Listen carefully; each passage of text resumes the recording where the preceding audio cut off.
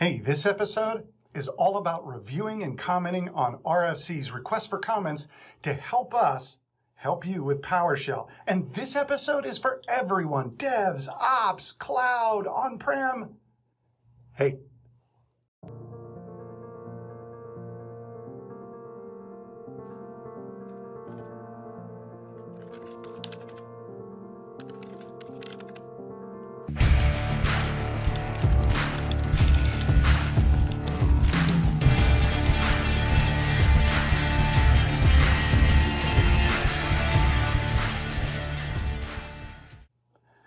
Now, remember back in the day when you used to have to wait 4 or 5 years before you could see a product, and then if it didn't do what you wanted, you could make comments and it would take 4 or 5 years for that to get fixed?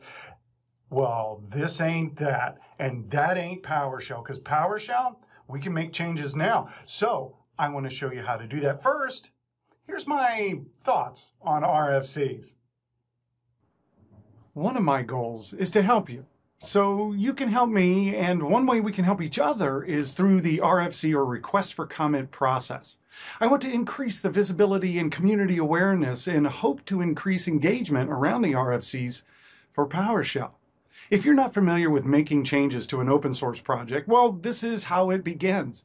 You, me, the engineers here at Microsoft, we all submit feature additions and changes through this process. Yep, what we think here is discussed openly with the entire community.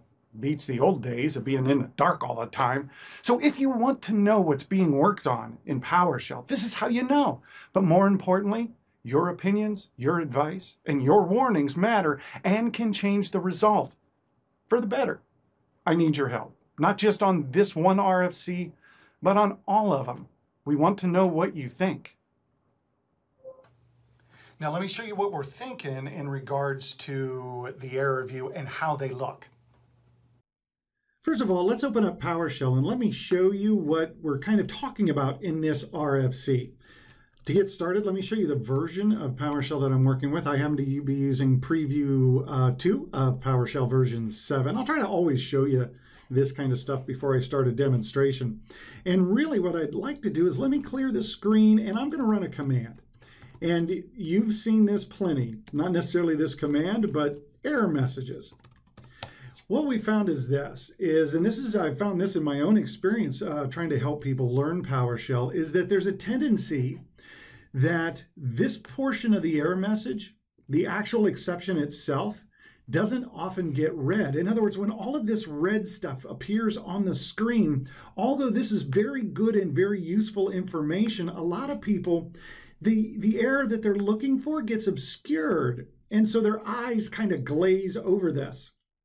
If you have a couple of errors that occur from a script or something, you can quickly see that the screen's going to fill up, and people have a tendency not to take a look. So what we're thinking is we could simplify this.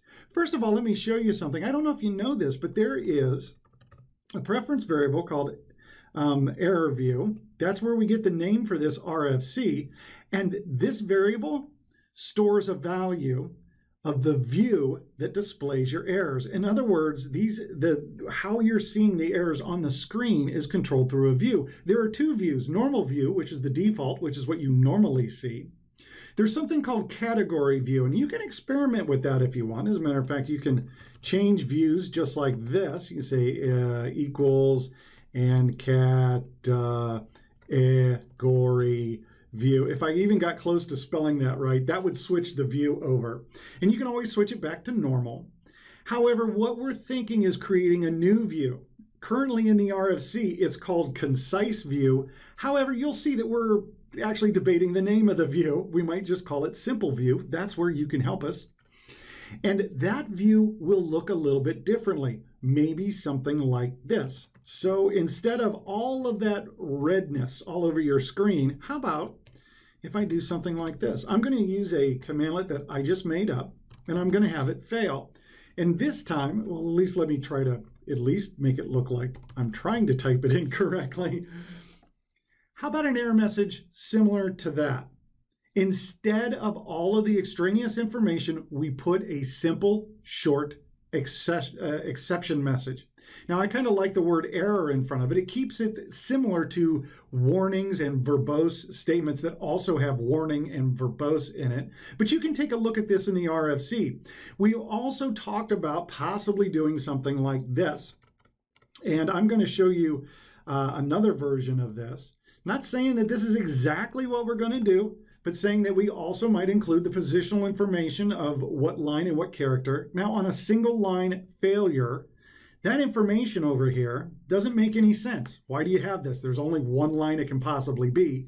If it's coming reported back from a script that is running, that could be very useful. Either way, the other part to this RFC is not only do we want to change these errors to make them really simple and they just stand out to you so that you see them real quick, we also always want to make sure that you can get the full error information. So we're talking about adding a commandlet. Right now in the RFC, I have it named as resolve error record. And that commandlet will give you a full breakdown of the error message, all of the details that we used to get, plus more. Now, if you've worked with errors before, what that commandlet is really doing is giving you kind of a version that you used to be able to manually type. You still can manually type this. You can get your latest error out of $error, which is an array of all errors that have occurred in this session.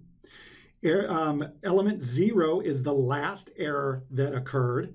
And you can say format, and I just do this as FL star, so format list star, because I'm doing it usually at the command prompt interactively, and say dash force.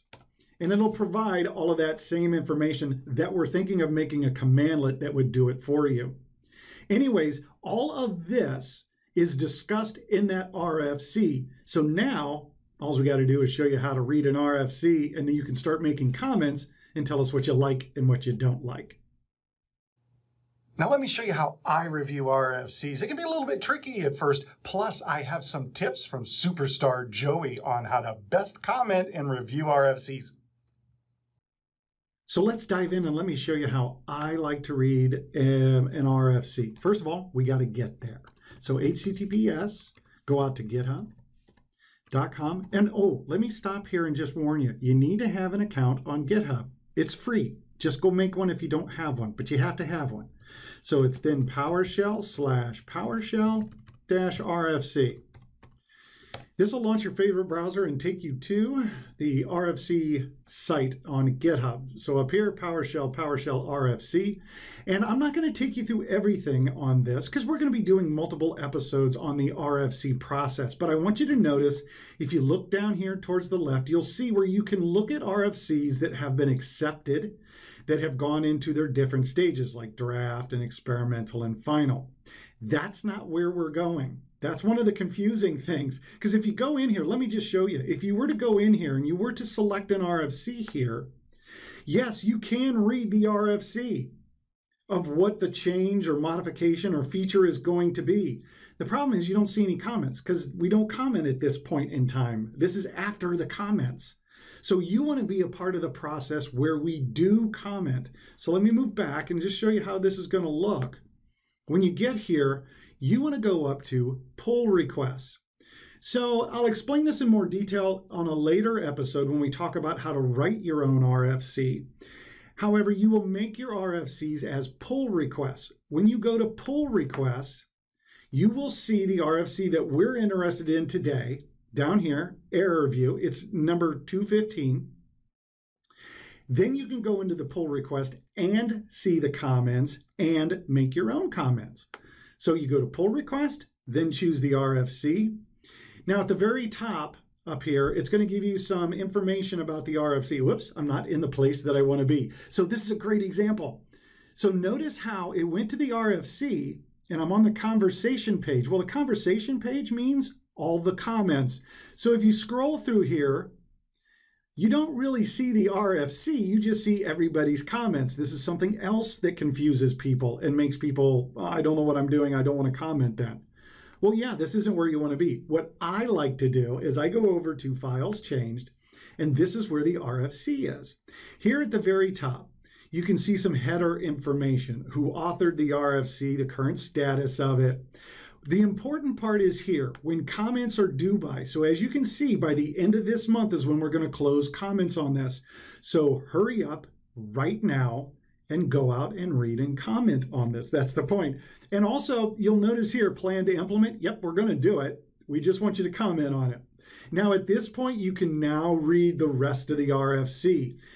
So it'll go down and the RFC will start to break it down. What you'll see is comments now intermixed into the RFC. So if somebody was reading something, the on-screen experience when receiving an error message is controlled through the views normal view and category view. These are user selectable. Well, Steve wanted to make some changes or wanted to make a comment. So he made a comment here. And in his case, he actually made some changes. But see, that's how you read this. So you can go through and read it and you can see everybody's comments. Now, what are you supposed to do? Well, the idea here is that you're going to read through this RFC, take a look at what we're talking about, and you will add your viewpoint.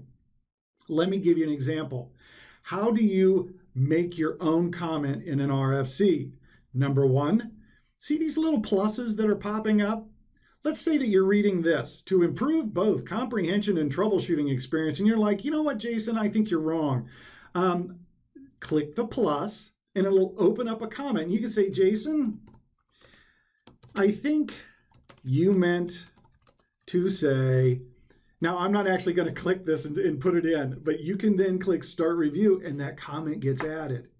So you too can just go in and add comments. Now, if you see somebody else that's added a comment, and you want to agree with it. Like here's one from Steve. Oh, this is where they're talking about, oh yeah, Steve's talking about, we had this conversation of calling the new view concise view. And some people are like, no, let's call it simple view. That's simpler. So here's where Steve is saying simple view. If I agree with that, there are two things I can do. I can go in here and I can write, I agree with you, Steve. Or I can go over here and make a decision like I agree with you, I give you a thumbs down, I love you. Well, I do, but no, I'm just agreeing with you. Either way, you've got two options, either comment or pick one of these. Which ones do you do? This is when it's time for superstar Joey. Yeah, I'm hoping for some reverb effect, but I probably won't get that. For Joey's helpful tips on what to do when you're reviewing an RFC. So one of the things that Joey says, if you're just going to agree or disagree with a comment, let us know. But do it by going in here and clicking thumbs up. So one of Joey's rules is do use a thumbs up or a thumbs down rather than typing in all of extra words that we don't need. So yeah, here's a real positive way so you can support. So I went through and other people have gone through. You give a, yeah, that's great. That's what we want to do. Now, if you're not saying I agree with you or I disagree, but you have some comment that you want to make, then absolutely go down here and write in your comment. The other Joey tip that I have for you today is this. Do me a favor. Make sure that you reread your comment before you click Start Review. Just reread it real quick, because one of Joey's big, and this, I think this is his favorite thing to do when reviewing an RFC, do read back your comments before posting to make sure that you're being considerate of other people. And here's what I mean by that. I want you to think this through. You guys, you know this. Sometimes when you get an email, it might come from somebody that you know really well and is a really nice person, but just the way that email read, it kind of read snarky or just didn't come across really well. Do that. We're a community and we're all friends. We're trying to help each other. So we don't need to be yelling at each other. So just check your comments and reread them and make sure that they sound appropriate for this audience. Also, keep that in mind when you're reading other people's comments. Sometimes people will comment and don't take it the wrong way. Take it the right way for which it was intended. So be nice and play nice in comments.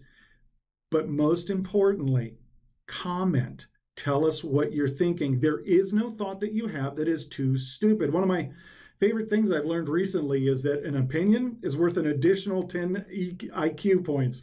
Or EQ points, I don't know. But an additional 10 IQ points if you have an opinion. Then write it in there so that we know what it is.